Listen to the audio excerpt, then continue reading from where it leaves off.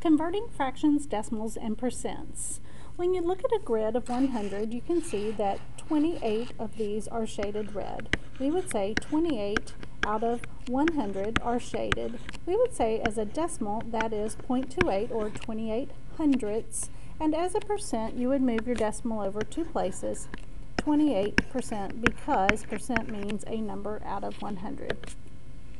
If you have 1, 2, 3, 4, 5 sections, 3 of which are shaded, you would say you have a fraction of 3/5. There are 2 ways to change a fraction to a decimal. Sometimes you can use equivalent fractions. In this case you can. You could change this to 6/10 or even 60 hundredths. Then you could write your decimal as 0.6 or 0.60. Then you would move your decimal 2 places to the right, and that would be 60%, which makes sense because it's more than half is shaded and 60% would be more than half. Now another way to do that same problem is to recognize that you have 3 out of 5 are shaded, but you could divide. 3 divided by 5.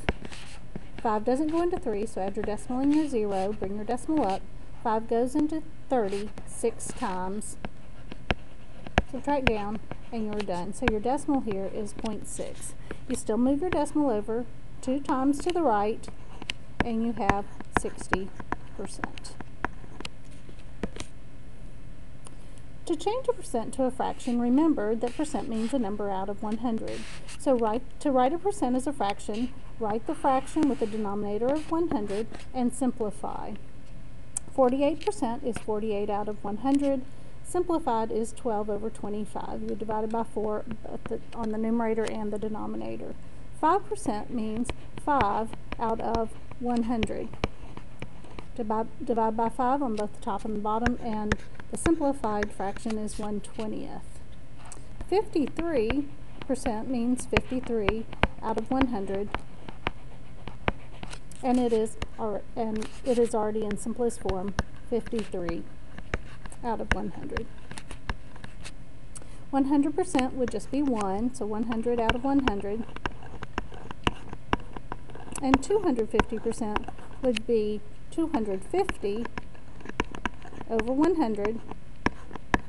In simplified form would be 2 and 50 hundredths.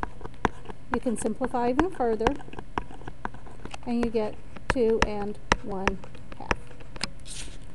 To change a fraction back to a percent, you have 2 choices. You can use equivalent fractions, which work a lot of the time, but not all of the time, and you can use division. So let's look at equivalent fractions. In this case, 3/20 can be changed to 15 hundredths, which gives you 15%.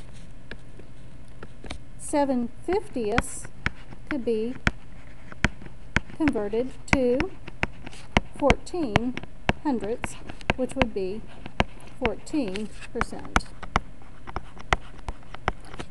That won't always work, so sometimes you'll need to divide. For example, 3/8 won't change to 1/100, so you'll have to do 3 divided by 8, your decimal and your 0, and when you work it out, you'll get 0.375.